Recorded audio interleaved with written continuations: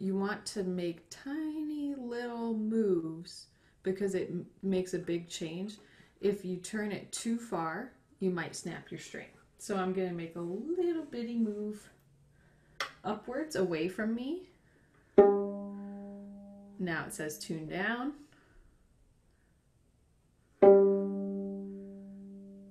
Got it. Okay, then I'm going to pluck D. I'm going for D4.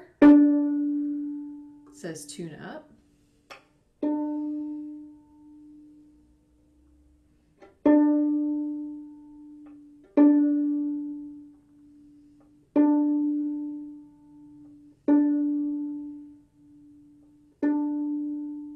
Got it. It says tune up.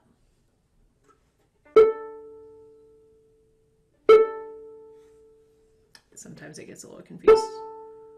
Got it. It says tune up this. Oh, it says got it. Okay.